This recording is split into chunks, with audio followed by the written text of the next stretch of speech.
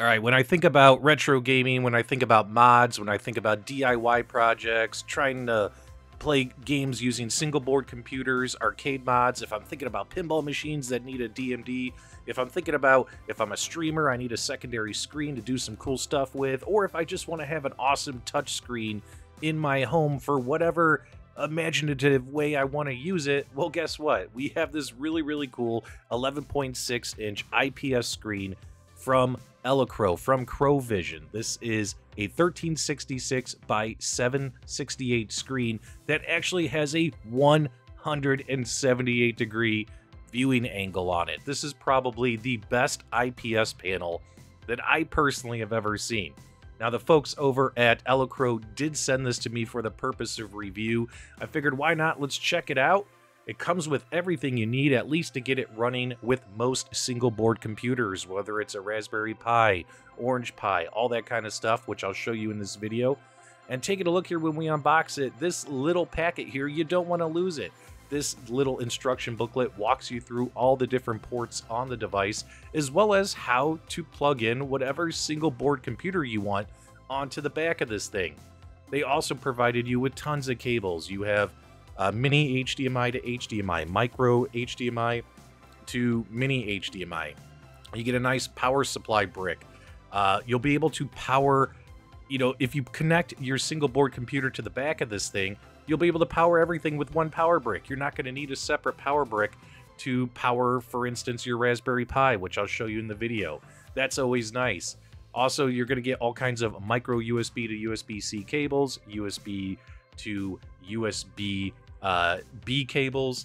Also, this awesome little controller board, which helps for arcade mods or some projects. That way you can power everything on and off. You just connect this ribbon to that board, which I'll show you. They even gave you a screwdriver, which is really cool, to help you with the little screws that are on the back of this panel. Because I got to tell you, man, I was pleasantly surprised when I popped this thing open and finally saw what we were looking with. Now, I do have one interesting fact. So this panel, as you can see here, they got some 3M tape on the back of it that you can peel in order to mount this in, let's just say you want to make a small countercade or mini arcade machine or whatever device you want to use. I have the protective film on it. I'm not going to take it off until we're done setting this thing up. But taking a look here, this thing weighs, oh geez, a little, like around a pound or so. Like, it's not that heavy, but it definitely doesn't feel cheap. You'll notice on the back, I'm going to show you those sliding things in just a minute.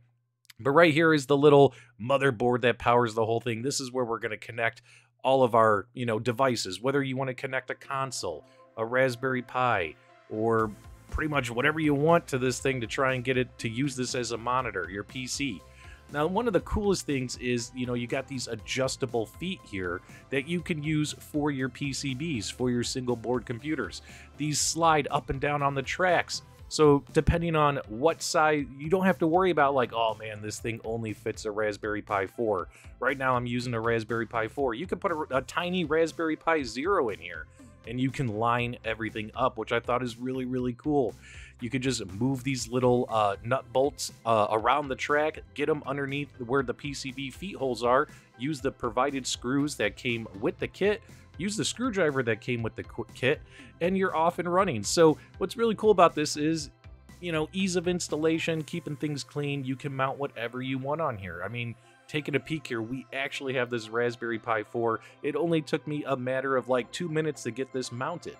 Now, whether we're going to connect this to a single board computer or to your PC, we got to be able to have some kind of cable for the controls, right? So right here we have our USB to micro USB. This is for the touchscreen capabilities running off of your device. So we're going to plug in the micro side to the micro USB port on the touchscreen board, and then we're just going to plug the USB into one of the USB ports on the Raspberry Pi 4.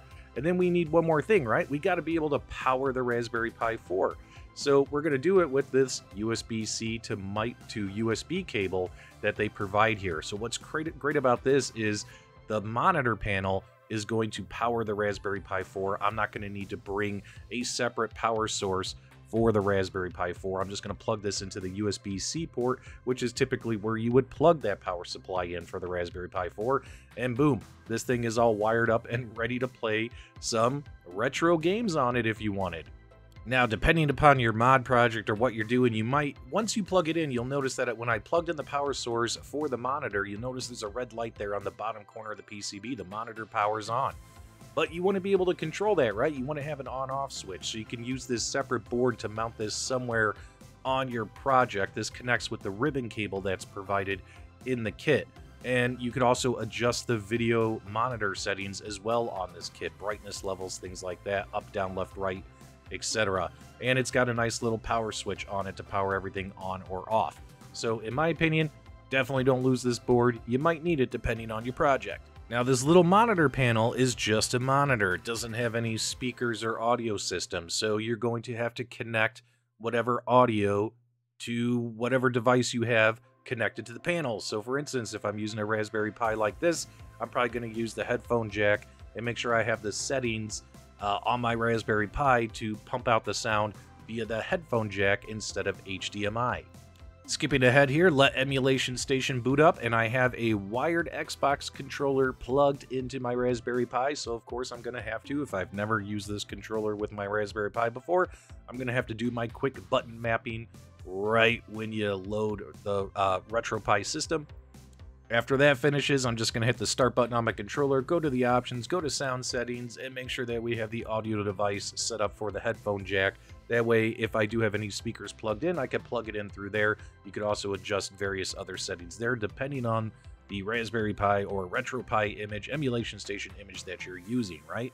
Now, I was absolutely blown away by the image on this IPS screen. I don't know how they did it, man. It's beautiful. It looks fantastic to me. Even my camera probably doesn't even pick it up as beautiful as it looks in person. So I'm feeling very good here if I wanted to stick this mini panel in an arcade machine and have an 11.6-inch screen, whether I want to play modern games or retro games. Image quality looks great, man. Not going to have any issues whatsoever. Or hell, even if you just have this tucked somewhere in your house where you're going to play games just off the device. And holy crap, you want to talk about viewing angles on this thing? Again, man, they have a 178-degree viewing angle. No matter what way I angle this, there's no washout. It looks incredible. It looks absolutely stunning, man. No matter what angle we're looking at. Even the black borders around this image and it's are still black. I can lay this thing practically flat, and that's how good of quality the image is. This monitor is pretty cool for what it is, man. And whether you want to use this in a project around the house or whether you want to use it as another screen for your computer, your workstation, you're not going to be disappointed in the image quality. And it's a pretty nice size, 11.6 inches. Cannot complain about that. Right now, my laptop here is running Windows 11. I just dragged a window over to the extended display, the secondary display. And sure enough, I can use the touch screen provided you do have the micro USB to USB plugged into your computer. You'll notice at the very bottom of the screen there, just left center, you'll notice there's a USB cable plugged in that is plugged into the touchscreen function cable port on the red PCB on the back of this thing. But as you can see here, man, navigating this thing is a breeze. No issues whatsoever. Response time is fantastic. And I'm thinking make your own crap. Make your own casino-cade with this. Who knows, right? PDubs, this sounds like a $300 touchscreen monitor. No, it's not, man. It's only 99 bucks. CrowVision, Elecrow, they're crowdfunding this on Crowd Supply. It's already been fully funded. It's 99 bucks, and you guys will actually get a stand with it, which I didn't get a stand with mine, but that's fine. I appreciate them sending it to me for a review. But if you take a look here, if you back the project for 99 bucks, take a peek, you actually get a stand you could put this on if you need it. Me, I'm probably going to stick this in one of my pinball machines. I'm probably going to stick this in an arcade machine or something. Gonna do some kind of mod with this screen. I can feel it. This is definitely one of the best IPS panels I've ever seen. Definitely check it out, guys, if you're interested.